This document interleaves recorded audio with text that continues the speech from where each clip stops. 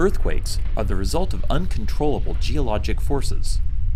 Their effects can range from gentle, even unnoticed motions, to devastating and violent ground shaking. Few of us have experienced such shaking, but we have all heard news reports of the damage that results from ground motion or secondary phenomena such as liquefaction or triggered tsunamis. The science of seismology has begun to answer some fundamental questions about these events. Why do we have earthquakes? How do earthquakes and related phenomena happen? What causes the ground to shake? And how do we measure earthquakes? To address these questions, we'll take a look at the roles of plate tectonics, mechanics, seismic waves, and magnitude and intensity. To understand why we have earthquakes, we need to step back for a big picture view of the entire Earth as a system. To understand the role of plate tectonics in the system, we can divide the Earth into four main compositional layers: the crust, mantle, outer core, and inner core. Convection currents are generated as part of the Earth's cooling process, with heat rising and escaping to the surface and cold material sinking. The Earth's solid inner core spins slowly, cools, and radiates heat. The liquid outer core convects, generating the Earth's magnetic field and transferring heat to the mantle. Convection of the mantle is driven by cooling forces from above and heating from below.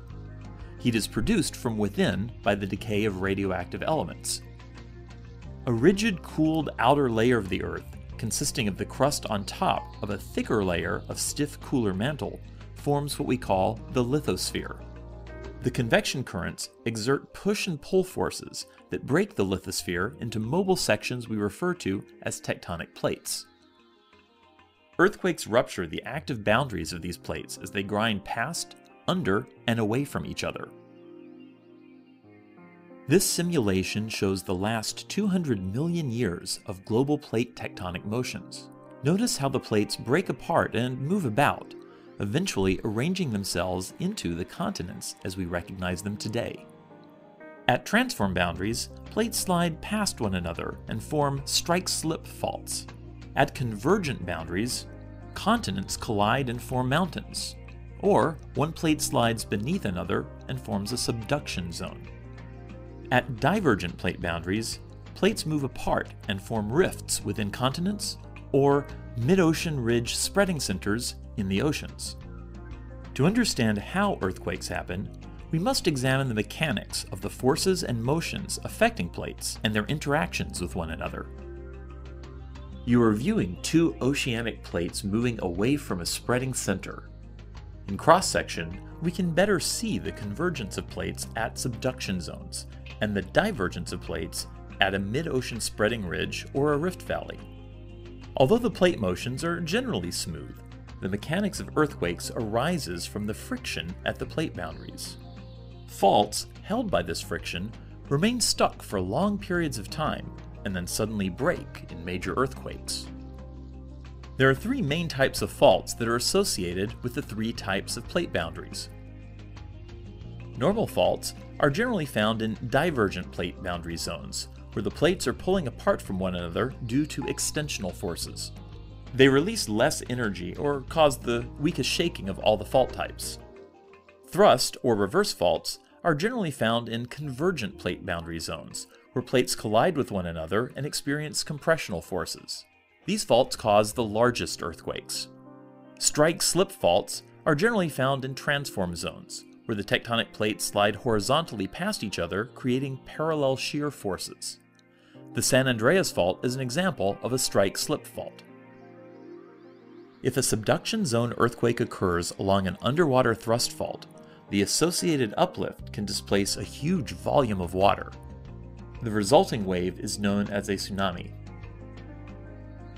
Earthquakes on any type of fault follow a similar pattern. When the stress reaches the breaking point on a fault, a rupture begins at the hypocenter and continues to break along the fault surface. The epicenter is the geographic location at the surface of the Earth directly above the hypocenter.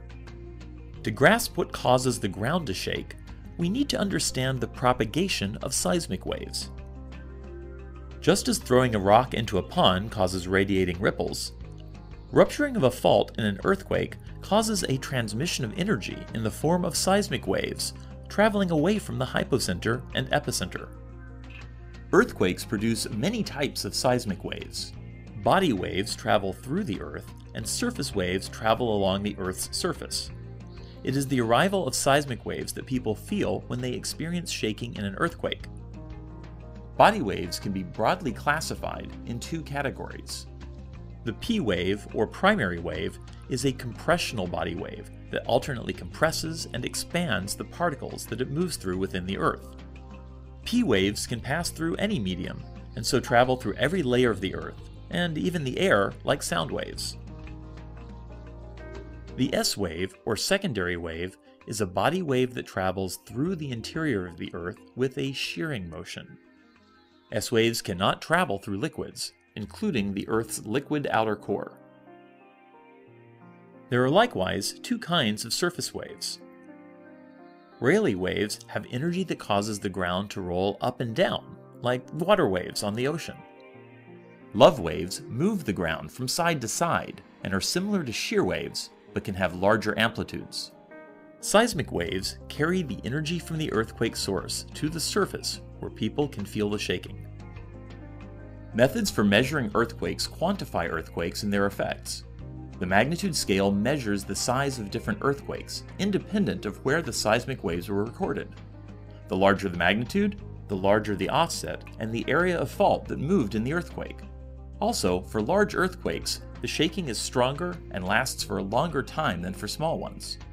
Each whole number step in earthquake magnitude represents an increase in amplitude of ground motion by a factor of 10.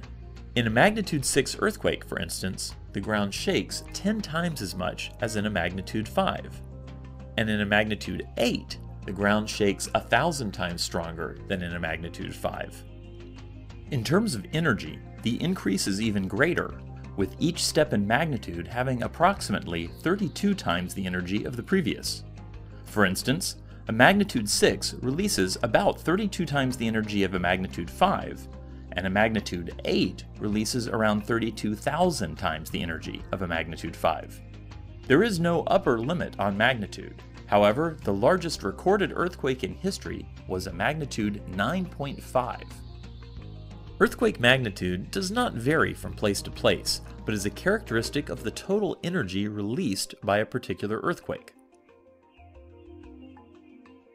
It is also helpful to use an intensity scale to quantify ground shaking due to the earthquake.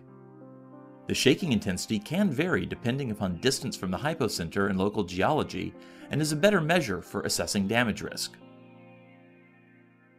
This is the shake map for the magnitude 6.7 Northridge earthquake, which occurred on January 17, 1994. The areas that experienced strongest shaking are in warm colors like red, versus areas of mild shaking in cooler colors like blue and green. Ground shaking recorded by seismic sensors is used to make the shake map. We can also make subjective intensity maps based on reports from local people from each area through online resources like the Did You Feel It USGS webpage. We have earthquakes because tectonic plates grind past, under, and away from each other and generate earthquakes at their active boundaries. Through seismological research, we can better understand and measure the seismic waves traveling from earthquake sources that cause ground shaking and potentially preventable damage. As much as we know about earthquakes, there is still much more to learn through continued earthquake research.